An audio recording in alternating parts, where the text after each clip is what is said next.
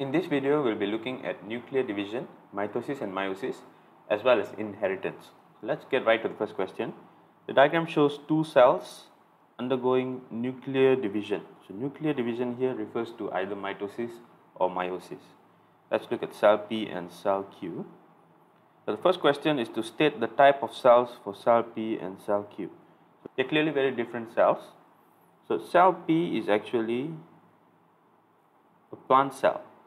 How do we know it's a plant cell? First of all, you can very clearly see that there is a cell wall.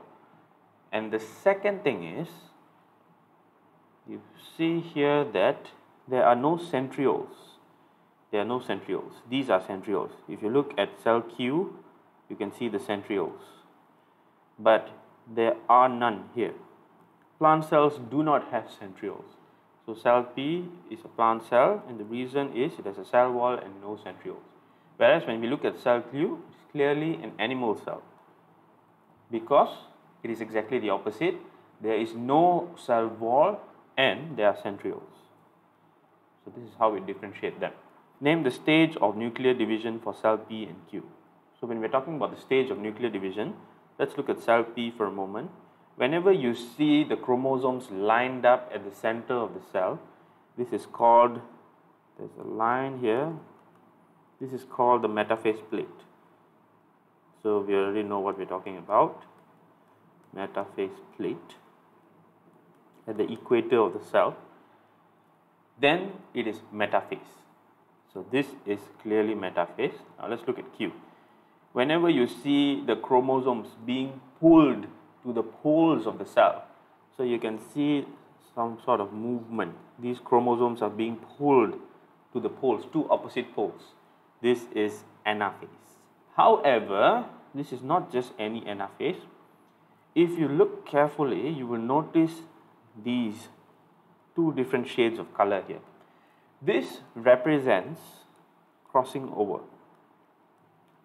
Crossing over is an exchange of a part of the chromosome, a part of the homologous chromosomes in prophase 1 of meiosis. This only happens for meiosis. So this is how you distinguish between meiosis and mitosis based on diagrams. Normally when it's meiosis, the chromosomes will have shown that crossing over has taken place. So you simply see that if there is a small section of the chromosome with a different color, crossing over has occurred. And that will confirm that it is meiosis. Now how do we know whether it's meiosis 1 or meiosis 2? In meiosis 1, the homologous chromosomes are separating, not individual chromosomes. So if you compare between the two diagrams, you can see very clearly. On the left, for mitosis, single chromosomes are aligned at the metaphase plate and they are going to separate into two. So they're going to become sister chromatids. But here, the full chromosomes are separating. Homologous chromosomes are being separated. So when homologous chromosomes are being separated, it is meiosis 1. For meiosis 2, it will be similar to mitosis. So you will see the cells arranged this way as well. One single chromosome, all single chromosomes aligned at the metaphase plate, and they are separating into sister chromatids as well. However, again, you will see that crossing over has occurred. You will see one short section at the end of the chromosome has a different color. This section, by the way, is known as the chiasma. Chiasma. So the stages are cell P is metaphase and cell Q is anaphase 1. Cell P divides 3 times. State the number of daughter cells produced. So when we are looking at cell division, cell P is of course mitosis, as we have established. P is mitosis. So when we are looking at mitosis, each time the cell divides, the number of daughter cells produced is doubled. So if we start with one cell, let's draw a diagram here.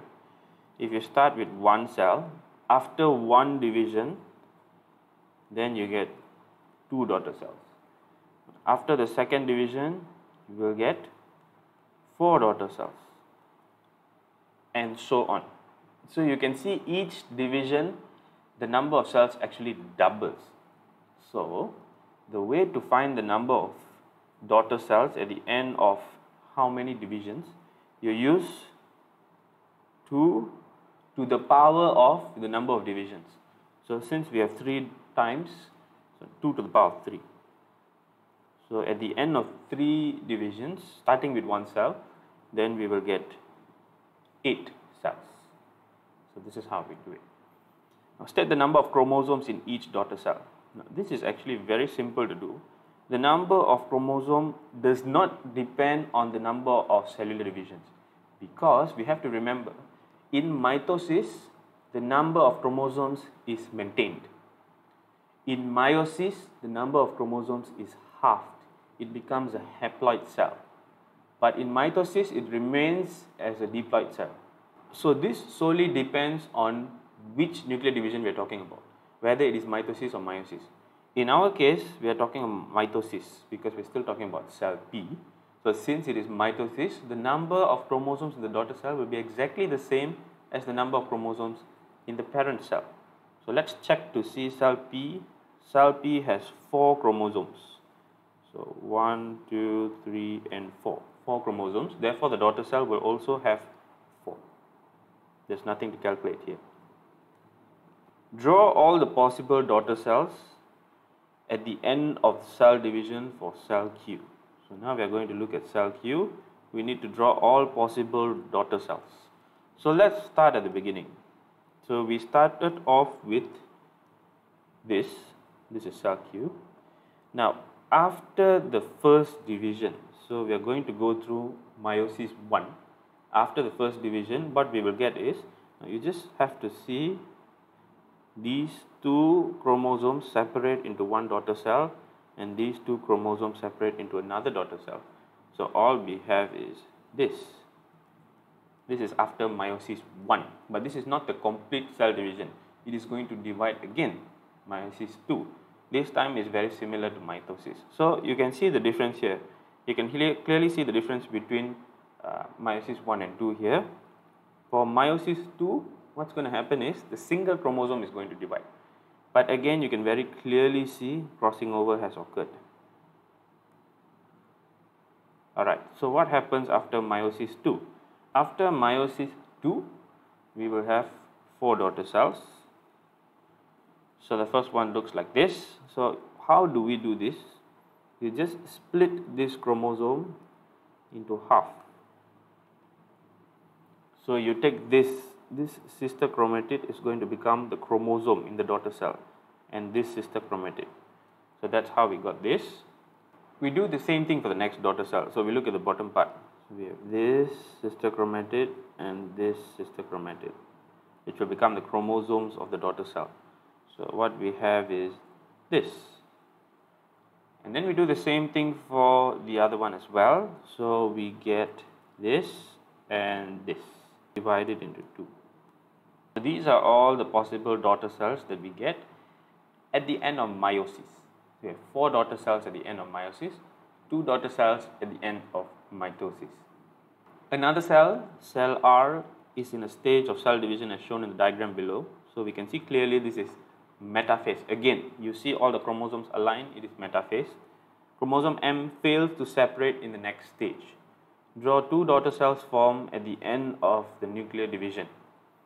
So here we have metaphase, and during the next phase, after metaphase is anaphase. So remember P-mat, prophase, metaphase, anaphase, and finally telophase.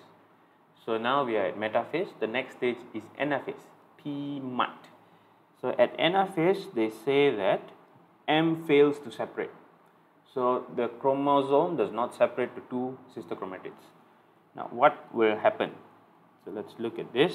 So first of all, after mitosis, what we get is 2 daughter cells. Now normally each sister chromatid will become the chromosome in the next cell. However, in this case, M failed to separate. That means one of the 2 daughter cells will have the full chromosome instead of just a sister chromatid. So this is what it will look like. The others are still the same. The others is we still divide it into 2 and take the sister chromatids. So we have the 3 other sister chromatids, but this is the full chromosome. So what will happen in the other cell? Since it didn't separate, the whole thing is in one cell, the other cell will be lacking one sister chromatid. So what we have is this. This is what it will look like. This is what the two daughter cells will look like if one fails to separate. Now let's look at inheritance. Mr. A has hemophilia. He got married to Mrs. A, who is a carrier of hemophilia. Hemophilia is a disease where blood cannot clot properly. So this poses a significant threat because when blood cannot clot properly, then spontaneous bleeding can occur, and when bleeding occurs, of course, there can be excessive loss of blood. In severe cases, this can result in death. So hemophilia is a genetic disease. Using the diagram, discuss the probability that their child will have hemophilia. So hemophilia, the gene for hemophilia, is located on the X chromosome of the sex chromosomes. So it is an X-linked genetic disease. Let's look at this. So the question here is, using a diagram, we have to draw a genetic diagram, discuss the probability that their child will have hemophilia. So here we are talking about inheritance of the disease. So let's look at this. First, we start by stating that hemophilia is in fact caused by a recessive allele on the X chromosome. So just a quick review. So let's use A as the dominant. This is the dominant allele, and small a as the recessive allele. This is how it is normally represented. The capital letter is for the dominant and the small letter is for recessive. So we have dominant and recessive. In order for a dominant trait to show, there only has to be one dominant allele. We have to remember we are working on the basis of two chromosomes, homologous chromosomes, and one chromosome from each parent.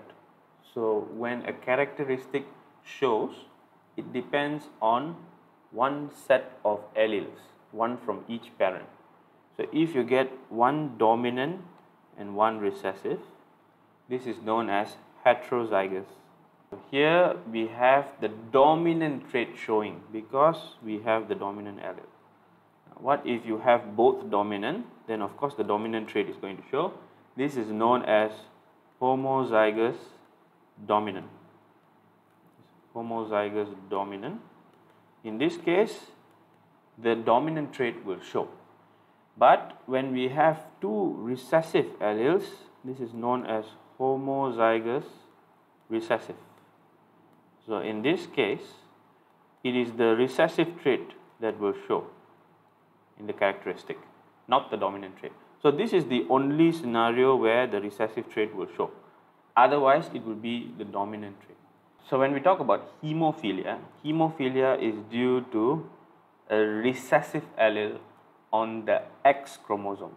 And when we are talking about sex chromosomes, again we have to remember, for females, females have two X chromosomes and males have one X and one Y chromosome. So now we can start our diagram.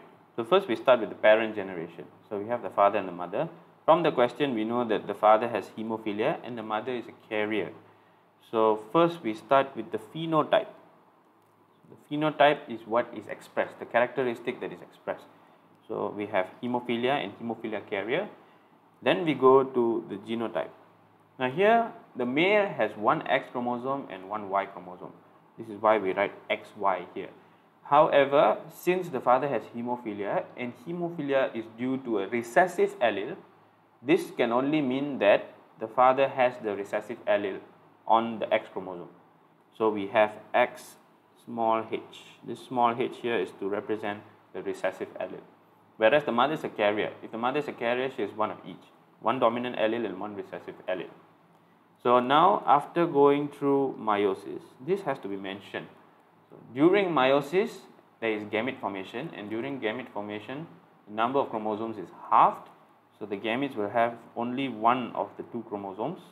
So the gametes can either form with this chromosome, which is the XH, or the Y chromosome, and on the mother's side is the same as well. So you separate the chromosomes into gametes.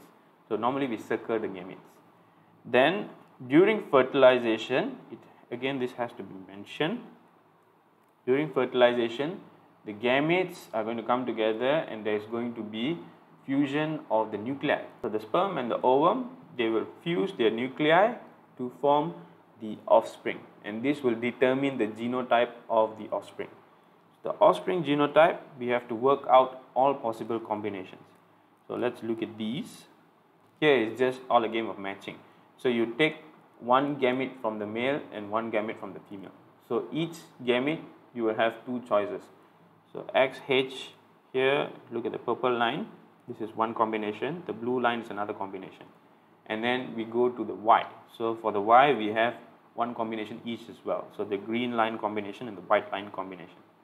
So now we can determine the phenotype because we have the genotype. So now we can determine what characteristic is expressed. For the female, here the first one, XX is female. So here we have one dominant and one recessive. So this is going to be a female carrier of hemophilia. Then we have the second one, which is also female because XX. Here there are two recessive alleles. So this is homozygous recessive. When we are talking about homozygous recessive, of course, this means that she has hemophilia. This is a female with hemophilia. Now let's look at males. So this is XY. XY is male because we have one Y. As long as there's one Y, it is a male. And in this case, the male has the dominant allele. So when the male has the dominant allele, here there's only one allele that's going to determine the characteristic. So in this case, it is the dominant allele, so the male is normal. Normal in the sense that he does not have hemophilia. Whereas when we look at this last one here, it's also XY, which means male. In this case, we have the recessive allele only. So this male will definitely show the trait of hemophilia. This male has hemophilia. Because he only has one X chromosome, as long as the X chromosome contains the recessive allele, then the male will develop hemophilia. So this is a genetic diagram. Let's just look at it as a whole. So we always start with parent phenotype. This is like a sandwich. It's a mirror image from parent phenotype to gamete, and then it is mirrored. So you can see we started with parent phenotype and we end with offspring phenotype. After phenotype, we go to genotype. So again, when you look at genotype, it is here as well. It's a mirror image. So we start with phenotype, then we go to genotype, and then we end with genotype and phenotype as well. And then in the middle, we have gamete formation. You have to explain the two processes, which is meiosis as well as fertilization.